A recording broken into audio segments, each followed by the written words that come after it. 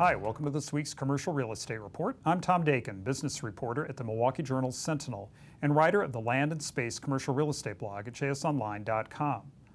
A former factory site at Milwaukee's North Side is being cleaned up, with that property being prepared for something not usually found in that urban neighborhood: a farm, or more accurately, a micro-farm, which could become a profitable part of the growing urban agricultural movement.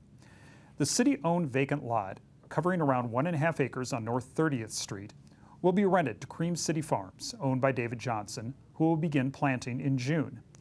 The property has had various manufacturing uses, but its relatively small size and location away from major streets make it an unlikely candidate for new industrial development. The city obtained the land through property tax foreclosure and is using a federal grant to pay for cleanup work to make the land safe for farming.